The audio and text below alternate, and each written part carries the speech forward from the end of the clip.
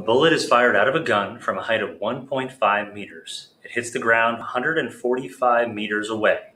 How fast did the gun fire the bullet? Picture of our gun and bullet are up here on the board. We're trying to figure out how fast it's going to come out of the gun, so we do not know the velocity in the x direction, but we know that it lands 145 meters away when it eventually gets to the ground. We know it's 1.5 meters above the ground, so the displacement in the y direction is going to be 1.5 meters downward.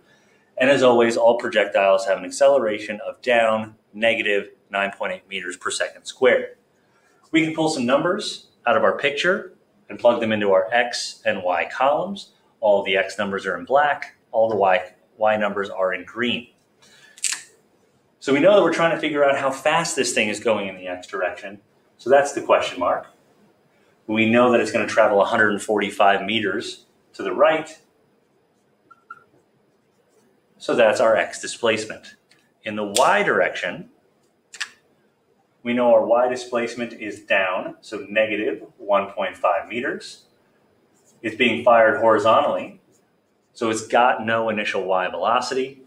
The acceleration, negative 9.8 meters per second squared. To solve for the velocity here in the x, I would need time, but I don't have it. But I can solve for it in the y direction and then use it to solve for the thing I really want, which is x velocity. So in the y direction, solving for time, I'm going to pick the equation that does not have VF because that's the thing we don't have and don't want and don't care about.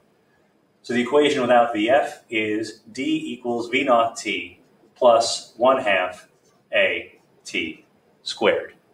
Because v naught is 0, this term goes away. We don't have to worry about it, making our math a little bit easier. D equals 1/2 a t squared. To get rid of the half, I'm going to multiply by 2. So that gives me 2d on the left side. And I'm going to divide by a. And that's going to get t by itself. But t is squared. We don't want t to be squared. We just want regular t. So to get rid of the squared, I do the square root. Now I'm able to plug in our numbers, plug it into the calculator, and solve.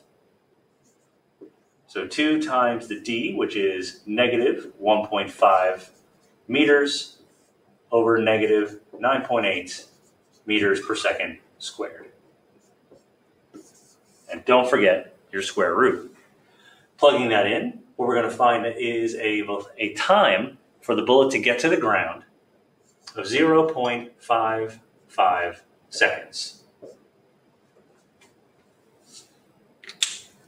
So now in our x direction, we know how long the bullet's going to be in the air, which is 0.55 seconds. Now the question is, how far does it go during that time? I'm sorry, we know how far it goes, 145 meters.